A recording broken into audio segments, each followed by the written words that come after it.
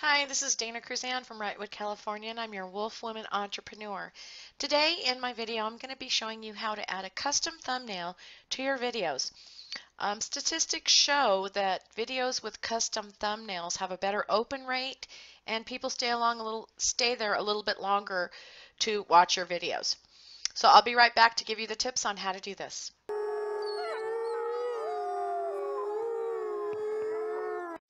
So you can see here all of my videos have custom thumbnails, okay? And I usually put the name in here about what the video is about. So to do that, let's go find one that I don't have one on. Okay.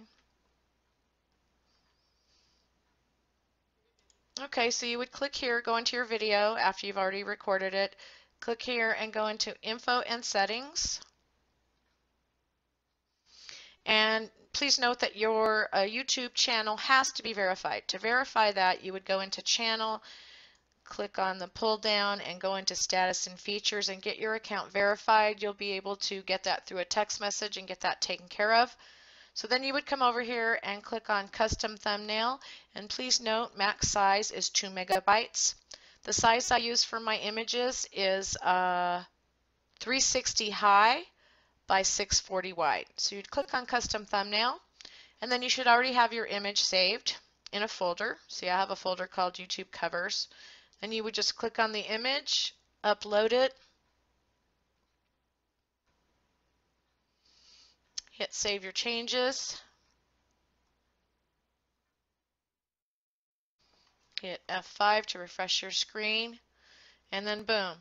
This is what shows when your video starts, which is really nice because some of these pictures that come up are not very good. Your mouth is open, you may have your eyes closed. So I typically do these for all of my videos now. I think it's really nice, and I think it's really makes my videos look a little bit more professional. So if you have any questions on how to do this, reach out to me at Facebook at facebook.com/Danna Cruzan, and send me a friend request. Let's chat. If you need any help with this, let me know. I typically do my images in Adobe Photoshop Elements, but you can also do these in PicMonkey or Canva if you need to get a free photo editing software. So once again, have a nice night, and remember, don't ever give up on your dream. Only you can make it happen. If you need help with that, let me know. Peace out.